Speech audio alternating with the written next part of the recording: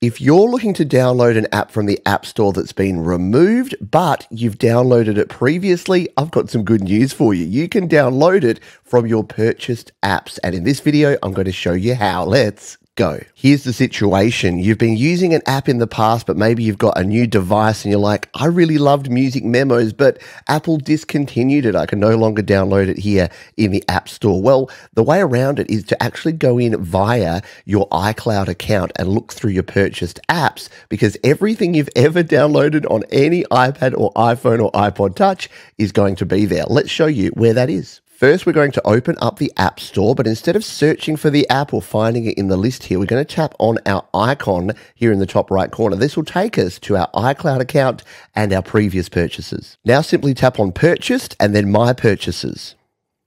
And you'll be presented with every single app you've ever purchased or even downloaded for free in reverse time order. So the most recent apps are up the top here, and as you scroll down, you'll go into older apps. Now, it's a bit clunky to try and find them, so what we can actually do is search here. So for this one, let's search Music Memos, which we searched before. And even though Music Memos was not available in the App Store, because I've downloaded it before, it's going to show up here and I can download it. Let's actually delete this so I can show you exactly how it works. So here is Music Memos. I'm going to tap and hold on that one, and I'm going to remove the app. We're going to delete it, but don't stress. This isn't going to be gone forever. I'm going to be able to bring it back with the magic that is the purchased app method. So that is gone. Let's now go to our App Store and do exactly what we did before. We're going to tap in the top corner, go to Purchased and then My Purchases. And now when we search for Music Memos here, you'll notice that it says previously downloaded here. Now,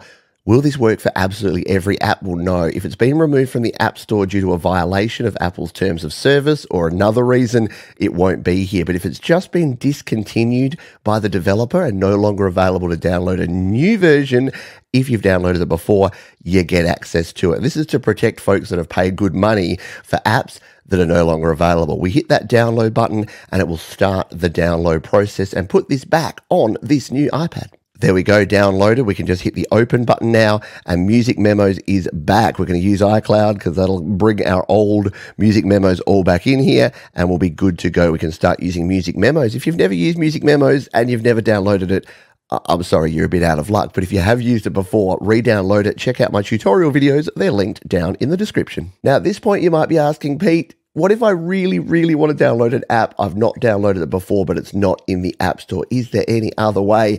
Well, sort of. There's a workaround. I don't recommend it, and it's a bit of a security risk, to be honest. But what you can do is, if you've got a friend or a colleague who has downloaded that app, what you can do is log out of your iCloud account in the App Store, log in as them, go to their purchases and download the app, then log out of them, back in as you, and you should see the app right there on your home screen ready to use. Now, if you delete that app, it's going to go away for good again, and you'd have to do this again. And it is a security risk ever logging in as someone else or logging your account into someone else's device. And before you ask, no, you may not borrow my Apple ID. So there you go, a quick and easy way to access all of those apps that you have purchased before but may have deleted and have been discontinued. Just jump in to your App Store, go to your purchased apps, you'll be good to go. There's more videos down in the description if you want to learn more, and I'll see you next time.